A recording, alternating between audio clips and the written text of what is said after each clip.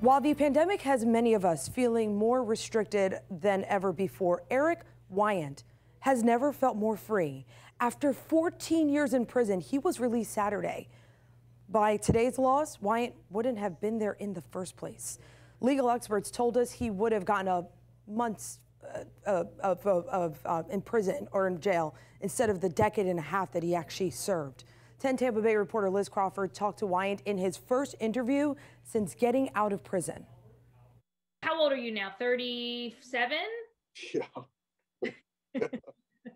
In 2006, at 22 years old, Erik Weyant got into a fight when leaving a Lakeland bar. He fired his gun into the parking lot. He said it was out of self-defense. The things that I did were to protect myself. No one was hurt. Weyant had no criminal record. Ultimately, a jury convicted him of aggravated assault with no intent to kill. At the time, the state's tough-on-crime 10-20 life law required a mandatory 20-year sentence for anyone found guilty of firing a gun in the commission of a crime. The wind just got sucked right out of you. You know, and I looked at my parents. The law changed in 2016, removing aggravated assault from the 10-20 life law, but it was not retroactive, meaning Weyant had to complete the sentence.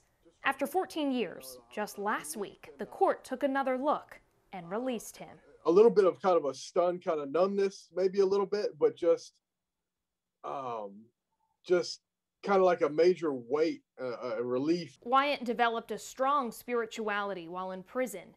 He holds no resentment and makes no excuses. There's a purpose and a point to all this, and so I need to understand that and get in line with it instead of fighting it. So. He's now focusing on establishing his new life and looking at career possibilities.